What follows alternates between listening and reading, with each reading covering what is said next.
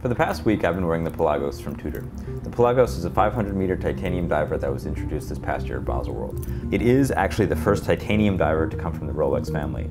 This watch is really interesting for a few reasons. First of all, it's not sold in the United States, so getting your hands on one here in the US is difficult. But what makes this watch so interesting from a functional standpoint is that it's really an unabashed tool watch. It's a watch that you can wear every single day and you never have to worry about it. It's going to last, through and through anything.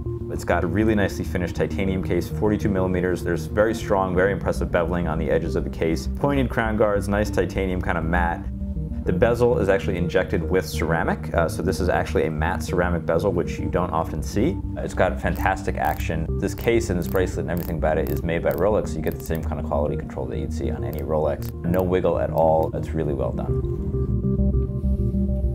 The triangle up top at 12 has a kind of a faux pearl effect to it. Instead of just doing a plain triangle, they wanted to put a circle there to catch the eye so the diver could see where 12 o'clock was quicker. And they couldn't use an actual pearl because just durability. The pearl is susceptible to falling out.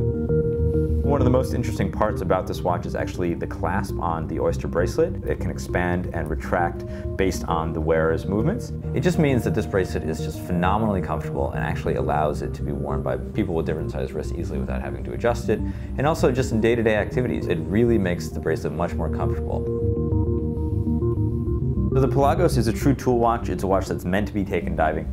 So within the box, you not only get the Oyster bracelet that it comes on, but you get a rubber strap, traditional length, and you also get a diver's extension rubber strap that's meant to go on the outside of a diver suit. In my opinion, this is the watch that will mark a transition from Tudor as an interesting, almost secondary player in the tool watch category to a primary player. And I think for around $4,100 or wherever this watch will come in, if and when it comes to the US, I don't think there's much more that can really compete with it.